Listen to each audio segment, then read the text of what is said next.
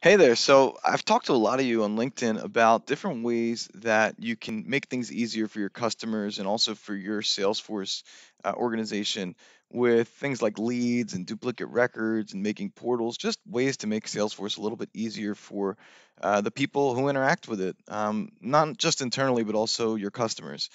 And one of the things that keeps coming up is duplicate leads in your systems. So I just wanted to show everyone a really easy fix for that using Titan. And I'm going to start making these videos. So if you could comment, with some of your use cases and scenarios you want to see, I'd love to try to make them into videos as well and show you guys how to do it. All right, so let's get started. All right, so this is the Titan form builder, and what I want to do today is just build a really, really simple lead form. So what we're going to do is just take a couple text boxes and put them onto our layout here. I'm just going to copy and paste a couple times, and let's do like this. Let's go. Um, okay, let's do first name. Let's do one more. Okay, let's do first name, last name, company because we need that for leads, email, and phone number. And let's make the last name, let's make that mandatory. Let's make company mandatory and email mandatory so that we get uh, a good entry into our Salesforce. Okay, now the next thing we want to do is we want to set up our push to Salesforce. So we go over here to Salesforce integration and we set our push. So we're going to add an object. That object's going to be a lead because we want to create a lead here.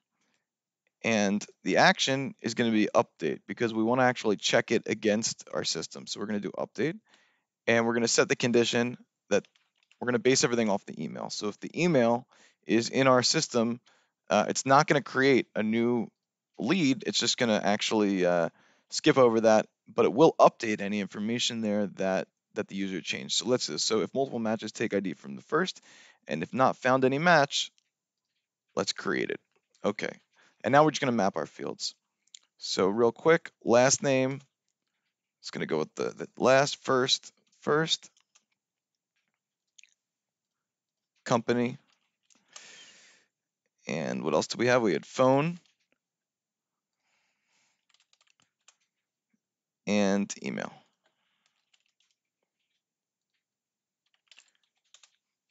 Great. Apply and finish. Let's publish this form. Let's test it out. Okay, so we're going to do Ben Miller. Company will be Titan. And the email, let's do benm@formtitan.com.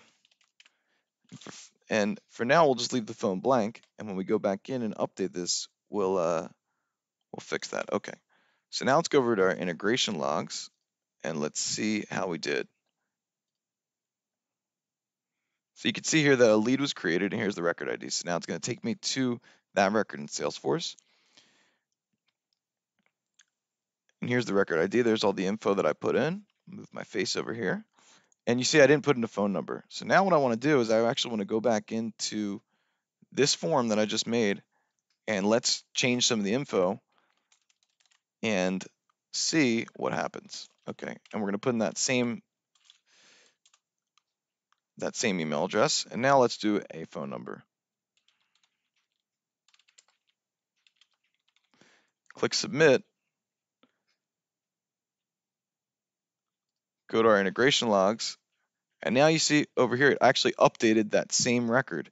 So instead of creating a second lead in Salesforce, what we did is we actually ended up going in and updating that record. So this is great because we didn't duplicate the lead in Salesforce. We didn't create a new record, but unknowingly, the person who came back that second time, they actually just added in some new information. We actually improved our data collection in Salesforce, and that's how it's done for this particular use case.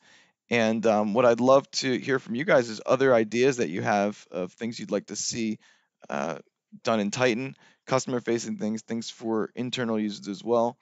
And please reach out to me for a demo. And after that demo, I'll be able to give you a free trial of the platform without any limits. and would love to see what you can come up with. Thanks for watching.